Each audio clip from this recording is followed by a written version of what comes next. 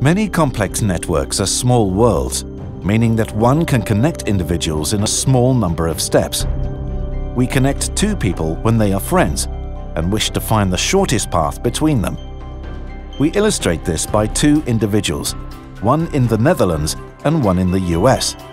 From the four friends of the Dutch lady, we choose the one that is closest in terms of number of steps to the target.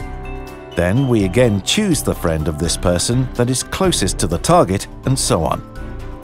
At some point, we traverse the Atlantic.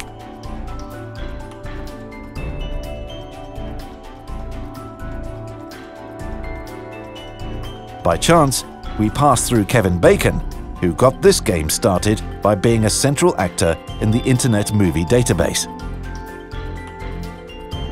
Eventually, we reach the target. Empirically, we can almost always achieve this within 7 steps or with 6 intermediaries. This is called the 6 degrees of separation paradigm. For example, a Brazilian is connected to a Japanese person in 3 steps, and an individual in Greenland to a South African in 5 steps. Sometimes we connect people who are physically close through a long detour. For example, these 2 Russians. Here, we have to travel through India and China to find the shortest path.